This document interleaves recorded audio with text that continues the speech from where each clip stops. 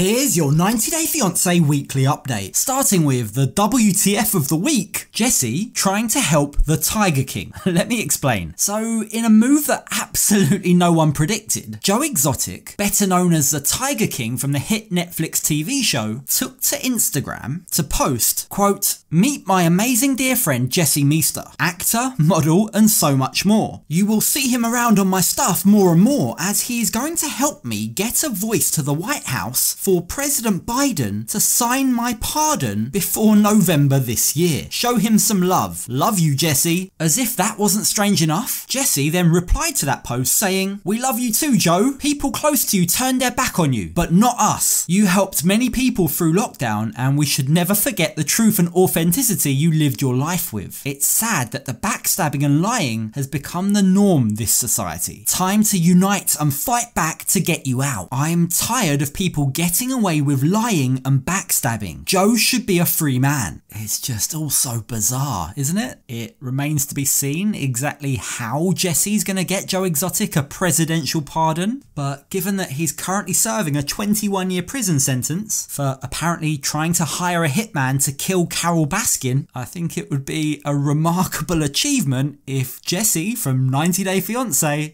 manages to get Joe out of jail. All I can think is there must be something in this for Jessie, and I'm guessing that probably boils down to more publicity and maybe more money-making opportunities. Speaking of which, have you seen what Big Ed is doing to make money these days? I'm very curious to see how much Ed makes from this. Do you think he'll make more or less than Darcey's OnlyFans? Darcey was actively trying to promote her OnlyFans account this week, but honestly, you've really got to ask yourself, what has she done to herself? This screenshot did the rounds this week of Darcey not wearing any makeup. And what with the size of her lips and her general obsession with always trying to look younger and constantly going under the knife, you do have to question who likes this kind of look enough in order to subscribe to her OnlyFans. With that said, concerns were raised this week when Darcey shared this video of her 17-year-old daughter Aspen getting her teeth whitened. Now, of course, in terms of cosmetic work, teeth whitening is quite trivial, especially in comparison to what, for example, Yara just got. But I do hope that this isn't a sign of things to come. Now, as far as Yara's concerned, she admitted this week that she's had breast augmentation surgery, and you'll never guess who her doctor was. Yep, that's right, that's Dr Obeng, Angela's doctor. Now, if you haven't seen my video in which I discussed Dr Obeng's history, including the footage of when he jumps on a video call with Angela whilst conducting surgery on another patient, well, you've got to check that video out next. I'll leave a link in the description. As for Yara's surgery, she explained that after breastfeeding her daughter Myla, she was left feeling insecure about her breasts, hence the need for Dr Obeng's help. But after the prank that Jovi's mum Gwen played on her, I think she's also going to need help from a good hairstylist.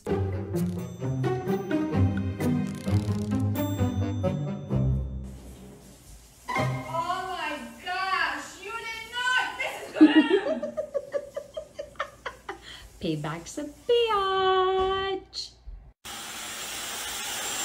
How's it coming, Yara? Is this funny for you? It's freaking hilarious. Look how pretty. Where did they go like this? Yara was not impressed with that, was she? I guess that's what she gets for starting a prank war with Gwen. This whole thing started when Yara did this to Gwen a few weeks ago, and I bet that must have taken ages to clean up.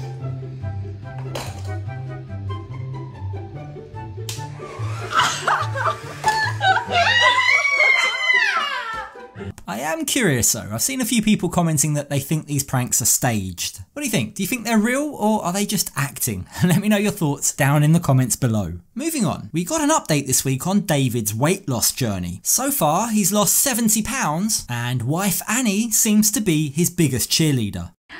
Oh my God, look at you.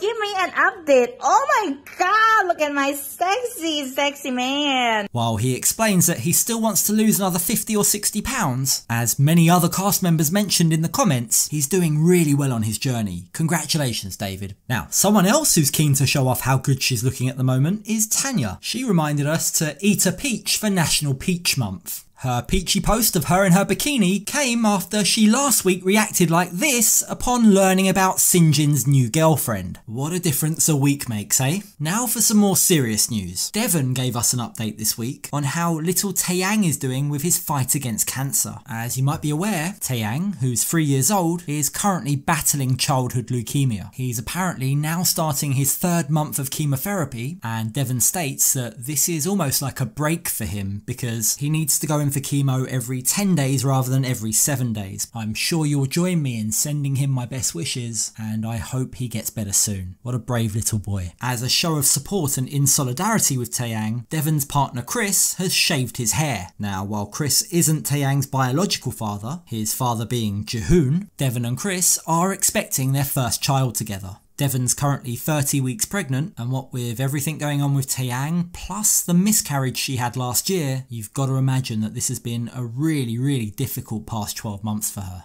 Finally this week, let's end on a positive note. It's just been announced that season 3 of The Single Life will premiere on Monday, September the 12th. From the trailer that's just been released, the singles featured on the show will include Caesar, Debbie, Tanya, Veronica, Tiffany, and Natalie. But interestingly, from the trailer at least, there seems to be a suggestion that Natalie might be getting back with Mike. That might explain why they're still not legally divorced. I, for one, cannot wait for the new season. Don't forget, if you haven't seen my video about Angela and Dr Obeng, I'll leave that on screen for you to check out next.